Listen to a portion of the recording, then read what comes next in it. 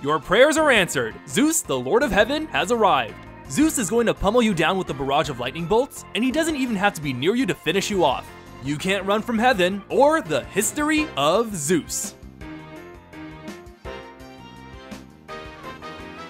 Zeus is dedicated exclusively to bursting down his opponents with magical damage nukes, though he can provide vision and mini-stuns when necessary. Zeus's first skill is Arc Lightning, which hurls a shot of electricity at a target that bounces to nearby enemies. It won't hit the same target twice, but it's on an extremely low cooldown with relatively low mana cost, so it's perfect for mild harass and early game last hitting. Next up is Lightning Bolt, which calls down a, lightning bolt from the heavens, striking a single enemy for above average magic damage, and mini-stunning the target while also providing unobstructed vision and true sight wherever it hits. This spell can also be cast on the ground without a target, striking the closest enemy hero within a small range. While Lightning Bolt's main purpose is to deal damage, it can also be used to cancel channeling spells, reveal invisible units, deward, or find pesky enemy heroes juking through the fog of war. Static Field is a passive ability that gives his other spells an extra bit of damage. Any targets affected by his spells also get a portion of their current health zapped away.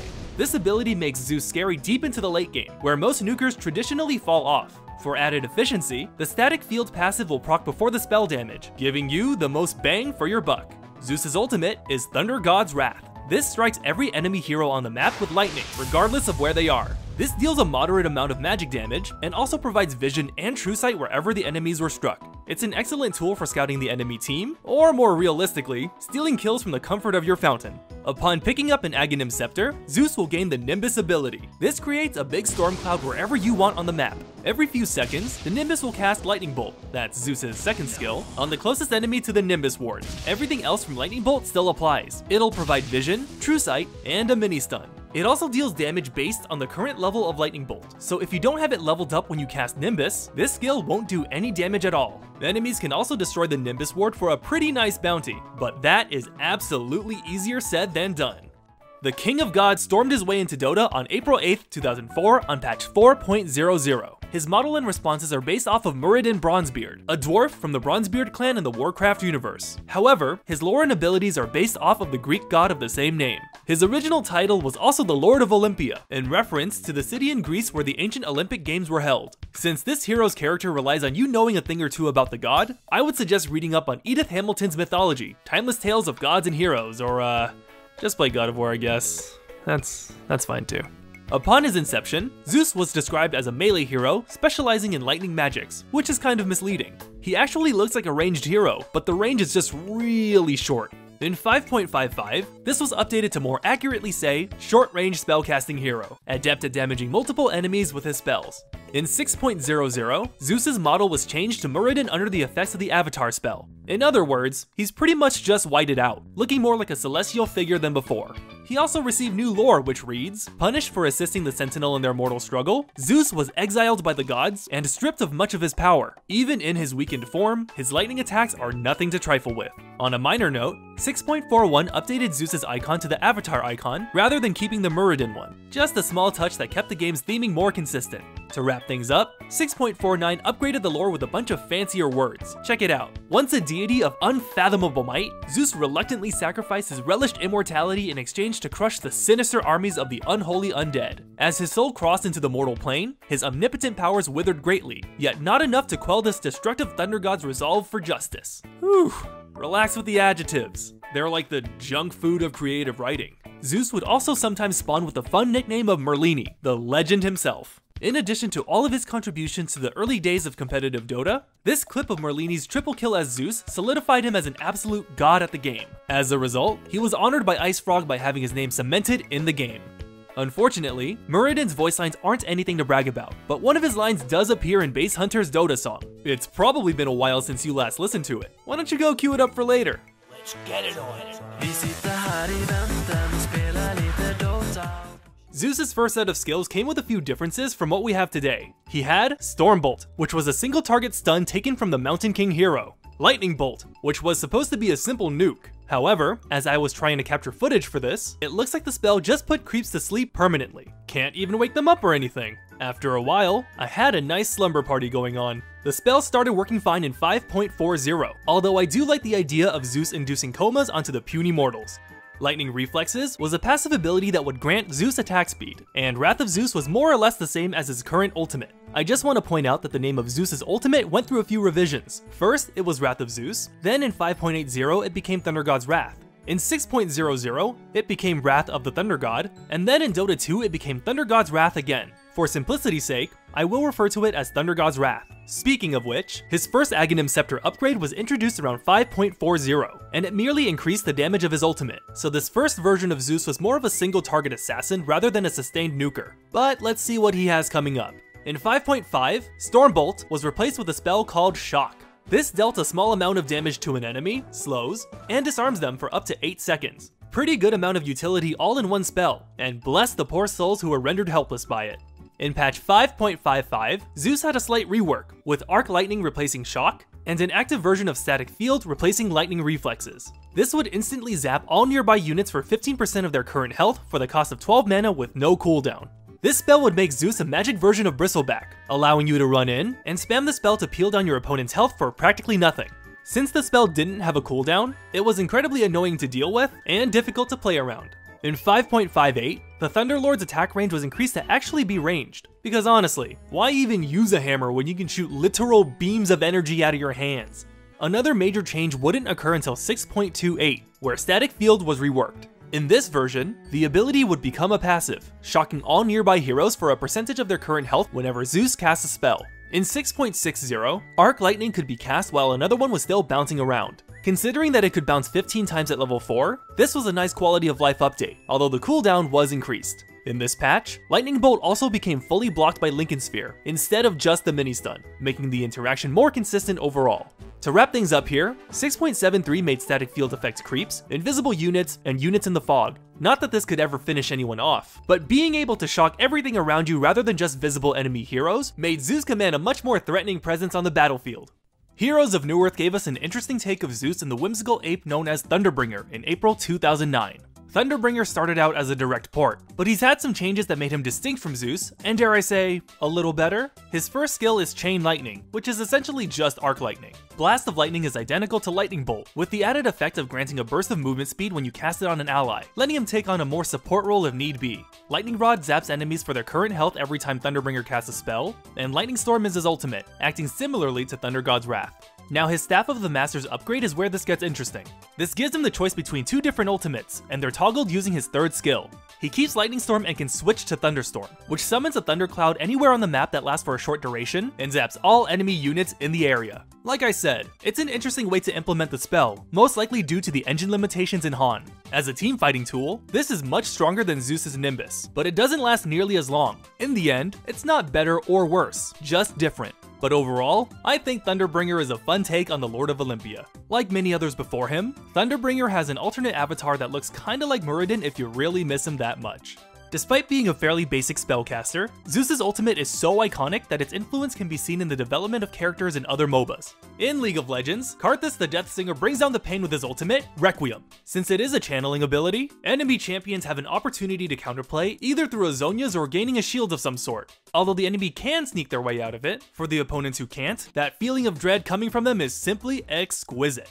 For a more spammy spell user, Ryze has you covered. He throws out his spells in quick succession, and he's functionally very close to Zeus.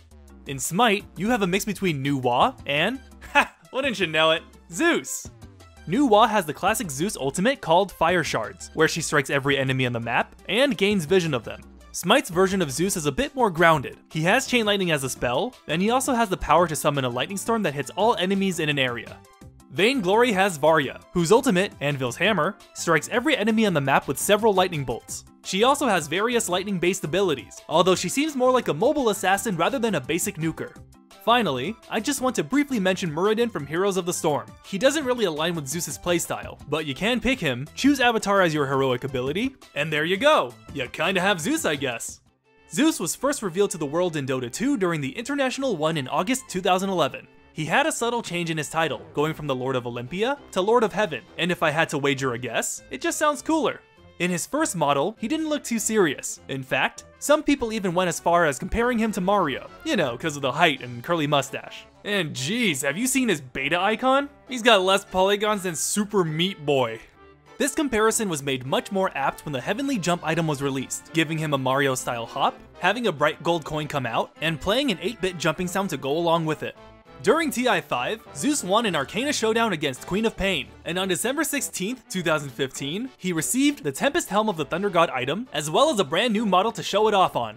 Good God, he is so jacked! It looks like he injected lightning bolts directly into his veins. Thankfully, this was toned down in his actual release. Zeus's motivation for fighting is much less noble than his original Dota backstory, but it is closer to the actual Zeus in Greek mythology. He was caught a countless number of times sleeping with mortal women, so his wife gave him an ultimatum. She took away his immortality, and would only allow him back once he proved his faithfulness. He now joins the battle in order to prove his worth, and hopefully regain his holy status. The story alone doesn't do his personality much justice, as he aggressively gives off an arrogant vibe in his responses. Big kudos goes to Eric Newsom for adding such a fun flavor to the character. God's gift to the world. Me. Yes, I am holier than thou. What, I'm expected to pay for these items? The Tempest Revelation Immortal somewhat advances Zeus's character arc, as it explains how his impulses once again got the better of his oath, showing that he hasn't remained entirely faithful to his wife. Not that it's going to stop him anyway, since he can gain access to his old arsenal and restore his former glory that way. Zeus also makes an appearance in the Sundered Moon comic, which was released the same time as his Arcana. He can be seen at the tavern's bar, unsuccessfully hitting on Medusa. The comic portrays him as a skeezy creep who talks way too much about himself, and it even references a story of him turning into a swan to seduce a woman. From what we've seen so far, it doesn't look like Zeus's wife is ever gonna take him back. He ends up speaking with Arkwarden, who recruits the god to join his army in taking down the Ancients. As a persuasion tactic, Arkwarden returns Zeus to a fragment of his true power, and grants him the Tempest Helm of the Thunder God Arcana. And of course, Zeus tries to buy Arkwarden a drink so he can continue doing what he does best, talk about himself. The electric deity can also be found in Artifact as a blue hero, where he feels very familiar to his Dota counterpart. He has Static Field as a passive ability, which deals 1 piercing damage to his enemy neighbors every time you cast a blue spell, and he takes Thunder God's Wrath as a signature card, which deals 4 piercing damage to each enemy hero in all of the lanes. Unlike the personality traits that we've seen him display before, Zeus's entire incentive to join the battle here is to teach Storm Spirit a lesson. Storm Spirit claims that Zeus isn't the god of thunder, because Raijin himself is the embodiment of thunder, and he bows to no man. From Zeus's side of the story, he's there to prove that there is no god of lightning above him. More of their rivalry can be found in various cards such as Rolling Storm, Lightning Strike, Thunderstorm, and Bolt of Damocles. In all of these cards, it seems like they're in a big pissing contest to see who's the stronger one between them, performing grand gestures to intimidate one another. Truly a rivalry greater than Goku and Vegeta, Sub-Zero and Scorpion, the Devil Bats and the White Knights if they were separated into enough people to form 2 fully functioning football teams. Zeus as a hero had very significant upgrades to his skills that progressively made him more of a nightmare to deal with. In 6.81, Lightning Bolt could be cast on the ground. This opened up the pathway for Zeus to become a living sentry ward, an amazing buff that makes warding against Zeus an absolute chore. In 6.86, Zeus gained 2 indirect buffs with the introduction of Aether Lens and the Arcane Rune. At the time, Aether Lens increased spell damage, cast range, and magic resistance, so it gave him everything he needed to take everyone to the Smackdown Hotel. Arcane Rune just made everything easier for him in lane, and may the Lord have mercy on your soul if he got one in the late game. In 6.87, Static Field's damage type was changed to HP removal, so it wouldn't disable Blink Dagger or consumables. In 7.00, Zeus gained a new Aghanim Scepter effect, replacing the damage upgrade on Thunder God's Wrath to granting him Nimbus. Notably, the Lightning Bolt interval was affected by cooldown reductions, and yes, that is terrifying to think about. Luckily, to keep this balance in check, Zeus's first set of talents were pretty boring, as they only affected stats outside of the level 25 talent that increased Static Field's Zap. In 7.06, a level 20 talent was replaced with one that increased Lightning Bolt's mini-stun to 0.5 seconds, which could keep enemies stun-locked if you laid down a Venn diagram of Nimbuses and cast Lightning Bolt whenever you get the chance. In 7.07, his talents were refined and now they're actually interesting. All of the picks seem situational and really depend on the game you're playing, which is how I think all talent trees should be. In 7.08, Zeus had an overwhelming 58% win rate, which could be attributed to a number of factors. The reworked mana regen formula from 7.07 made his sustain in lane much nicer. Wards only needed 2 auto attacks to destroy, which made it easier for Zeus to deward, and other popular mid laners getting nerfed made him stand out much more.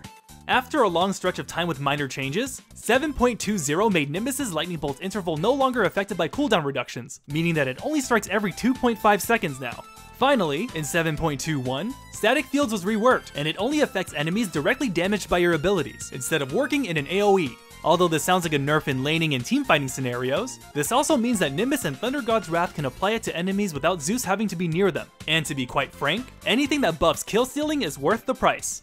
Zeus is a mean little guy who's not afraid to take what he wants. With his array of spammable nukes, he'll have you burnt to a crisp and send you straight to the depths of Hades. Just when an enemy gets away with a sliver of health, all it takes is for you to press R on your keyboard to make your enemies shout out, "Oh my god."